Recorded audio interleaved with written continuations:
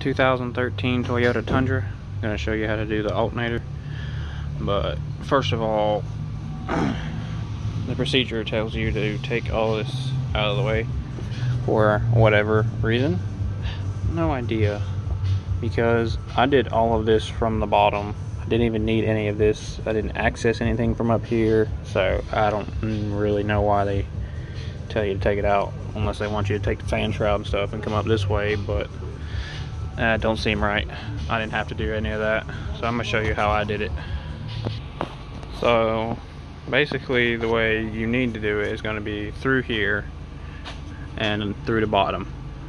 So first thing, get this cover out of the way. This will come out with it, but you just pop these. There's 5 clips holding that in. Get that out of the way. I took this connector off and unconnected it, so I have room to move this around. Then take the under shield off. Goes right here, and you can take the sway bar loose right here, and this is going to be where the alternator comes out. So I don't know why they wanted me to take the air cleaner and stuff off. So because you're coming out this way, you're gonna pop this off of here, just unclip this, so you got more harness room here. This one was already actually unclipped, but this little bracket here that you see, this hole right here, bolted to the side of the alternator. Undid that. Make sure this is loose. Give you freedom of movement of all this. Like I said, I undid that. Made sure everything was unhooked from there. And then I reached through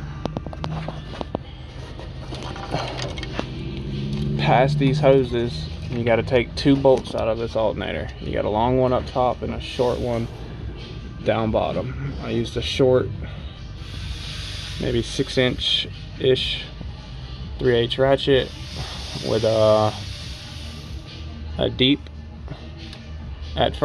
socket at first to break it loose, and once I got it out some, I used a semi-deep, and then you can pry this off and this moves out of the way, and that'll allow you to get the 2 alternator bolts here and here out. And then once you get this out, this one's actually a stud. As you can see, I pulled the stud out, and there is a dowel pin there that helps hold the alternator on when you take the rest of the bolts out. So take this bolt out, take this nut off, take that stud out, and then you can come down here and you can get these 2 out. When you get these 2 out, I used one of those mountain wrenches, those long mountain wrenches. This here, so this is 12-14. I'm gonna be using the 14 up in there and break it loose, get it loose. And this one had enough to do it one at a time, so I'll do the back one because it's the harder to break that one loose first, spit it out by hand. And then when I got this one loose, there was enough tension holding on the dowel pin up there that I was able to spin it out by hand. You'll have to push these lines down some to skirt the bolts out of the way, so you have to push it down about like that, and then they'll pull out, and then you can squeeze the alternator out this way. And first of all, it comes out right here. It's going to be hitting this and this. So put this down underneath the alternator, and then you have to be careful with this, because what's going to be hitting this mainly is the alternator stud. So you need to kind of squeeze it out of the way. Make sure you don't rip it with the alternator stud. Don't He-Man it out. Be gentle with it.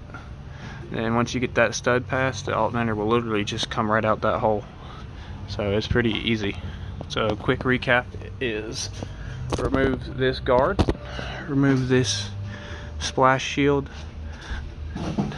take this off out of the way, take this off, take this right here off of this, And I did loosen that nut up right there so this would spin if I needed it to. But you might not need to. Take it off there, take this bolt out so it comes loose from the alternator. And then you go through the side here, take these connectors out of the way, fit your ratchet up through here, like so. Take 1, 2 power steering bolts out. Then the power steering pump will fall down. Make sure you have this disconnected, this disconnected. Just have it sitting out of the way. And then you can get to the 2 alternator bolts. And after you do that, you're going to get the alternator plug off, and then the alternator stud nut 10 mil off.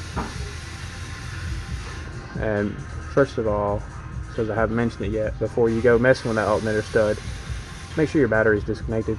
Don't ground something out and shock yourself or catch on fire.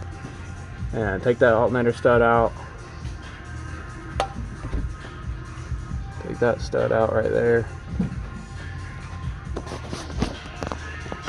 Then you can come underneath, remove the 2 lower bolts, and then the alternator will slide out through this hole right here. And then you're home free. Also, as far as amperage goes, you can see this is a 27060-0S020, which is a 150 amp alternator. But as you can see here, for the 4.6 and the 5.7, there's both 130 and 150 amp versions, and I'm assuming depending on how much stuff was packed on it from the factory is what you need. The higher electrical load of the accessories, the higher the amperage. And I'm going to tell you that I'm almost 100% certain these are going to be interchangeable. If you have 130, you can put 150 on it. They're the same alternator, basically just different amperage ratings. Bolt on the same, the plug configuration is the same, the pin outs are the same. So if you have 130, you added some extra stuff, or you just want that extra amperage because it's not using it all the time. I mean, alternators almost never amp out, so go ahead and throw 150 on there. I've done this with DSMs. They come with 75. You throw 90s on it, or you get someone to build you a bigger one. It works. So if you got 130, you can just go ahead and throw on 150, no problem. Alright, thanks for watching, guys. Later.